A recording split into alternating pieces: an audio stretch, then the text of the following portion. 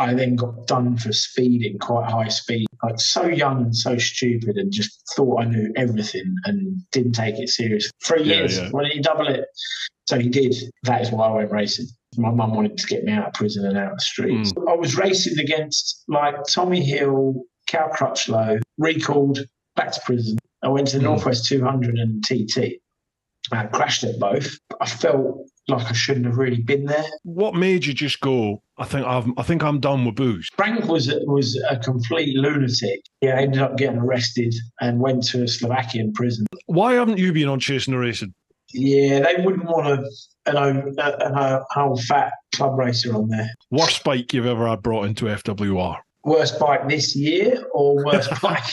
Colin Bishaw. Now, he's the first one out of the cab and he's the last one to the bar.